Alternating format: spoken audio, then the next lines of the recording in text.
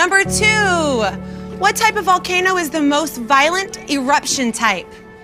One of the most important parts of teaching is making sure that your students are having fun. You know, my goal as an elementary school teacher is that when the students leave my classroom, I want them to have a love for learning. Composite volcanoes are large, mountainous volcanoes. Mountainous? Oh, mountainous volcanoes.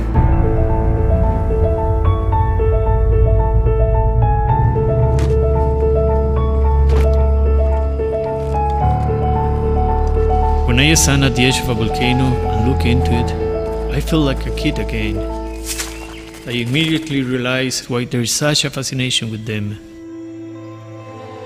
The Mavic is an excellent way to get a new perspective on nature.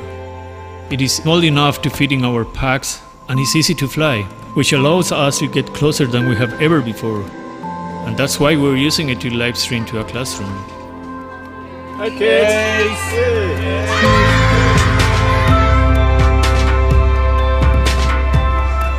So here we are. We're on top of Paz volcano.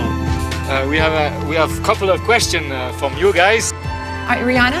How does the water get inside of the volcano? Most of the water comes from rain. The students ask us questions through Facebook and the text shows up right on the controller. We can respond in real time with our voice, directly through our phone, which is controlling the Mavic. Is it an active volcano? Yeah, this is definitely an active volcano. In the lake you can see that it's really hot. Mia? How high does it erupt? How tall is the volcano? Is there any trees? How did the acid get in the water? Drones can be used for education, and especially for stimulating kids to get into science. I have a huge responsibility every day. I have 37 students looking at me, and it's my job to motivate them and inspire them. And there's no better way than to have a live stream video from another part of the world. These drones are taking students to places they've never been before. It's such a rewarding feeling seeing the smiles on my kids' faces. There's nothing better than that. I wish I had the opportunity to see a volcano this way when I was a kid.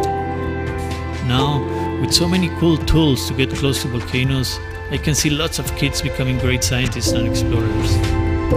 It's a great feeling.